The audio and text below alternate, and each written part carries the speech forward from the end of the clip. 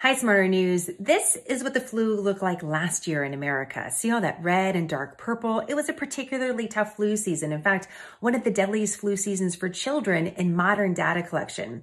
Want to see what the flu looks like this year? Check it out. No red, no purple. In fact, last week in America, we ran more than 23,000 flu tests and 21 came back positive. 21. So where did the flu go? I had to ask that question, and after weeks and weeks of reporting, I can tell you, no one knows.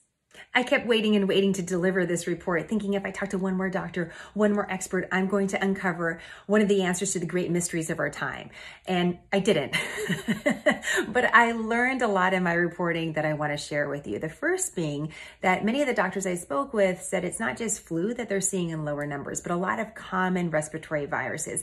And that's important because it helps explain this map.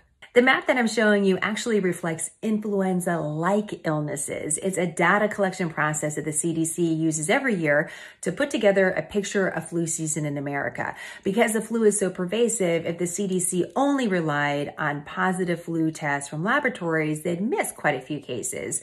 So the CDC compiles a cornucopia of data, which includes positive flu tests from laboratories, but also information from participating doctors and hospitals to really get an idea of what flu season really looks like. That's not quite the case when it comes to COVID-19. Yes, every state reports the data a little bit different, but when you're seeing headlines that are talking about COVID-19 cases, that's mainly reflecting just COVID-19 positive lab results. So think about it this way. The net that we're casting to talk about the flu is much wider than the net that we're casting to talk about COVID, which makes the fact that we're seeing such few flu cases even more significant. So what happened to the flu this season? Here's a few common, though not definitive answers that I learned in my reporting. Number one, respiratory etiquette. A term for our times. What does it mean?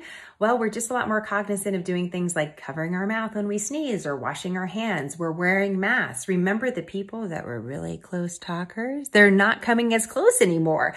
And turns out if you're keeping people away from each other, we actually don't spread viruses as easily. Think about this. Even in places where school districts are open, there may be a fair amount of students that actually aren't attending in person. They're attending virtually. Even where restaurants are open, maybe a lot more people are sitting outside with a little more space between each other.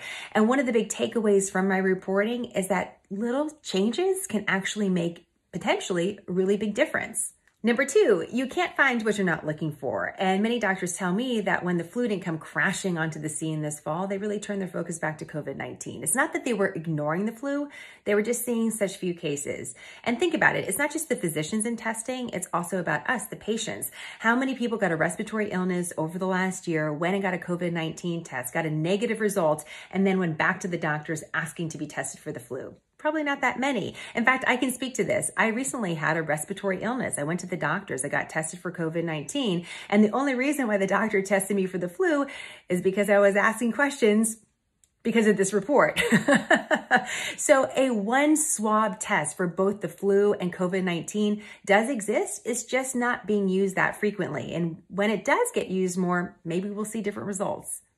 In addition to these points, some doctors say, listen, maybe flu season was just really mild this year by coincidence. Maybe more people got the flu vaccine and the flu vaccine was a really good match. Maybe this, maybe that, maybe a combination of a few different things.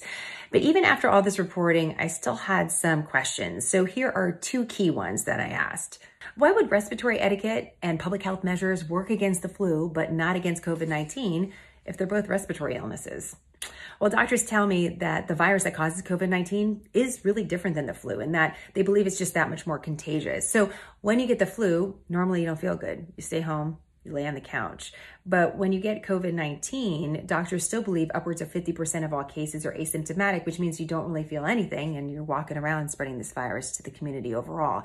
One doctor raised an interesting point. She says she believes that public health measures are actually working against this brand new virus that none of us have any immunity to. And she says that the American public actually needs to be told that they're doing a good job.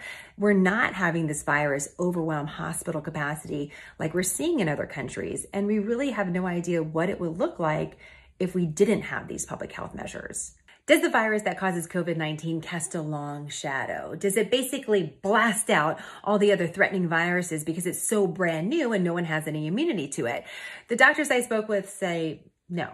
That's not the way that viruses really work, although they found it to be an interesting question. You can have really strong respiratory viruses circulating at the same time. In fact, you can have the flu and COVID-19 at the same time. And just because we're not seeing that this year doesn't mean we won't, which is why doctors are concerned about these variants of the virus that cause COVID, along with the severe flu season, what that might mean for you and for the nation's healthcare system overall. But for now, as we near the end of what is typically the final weeks of flu season in America, how long will our flu map stay green? No one knows the answer to that. And as I was preparing for this report, I found myself reflecting on some of our reporting we did way back at the beginning of the pandemic. And that is, you can kill the virus that causes COVID-19. Yes, it is very contagious. And it can potentially be deadly, but it's also very fragile. It easily comes apart with a little soap and water. It's like pulling apart a spider web. You just wash it down the drain. And we can't forget that. Maybe as we're trying to answer the question, where did the flu go? The most obvious answer is the answer. We wash our hands. We stop touching our face so much. And we all stay a little bit healthier. What do you think? Let me know. I'm going to put some of this data underneath this video on our website so you can access it for yourself. In the meantime, stay healthy, and I'll see you with more on smarternews.com.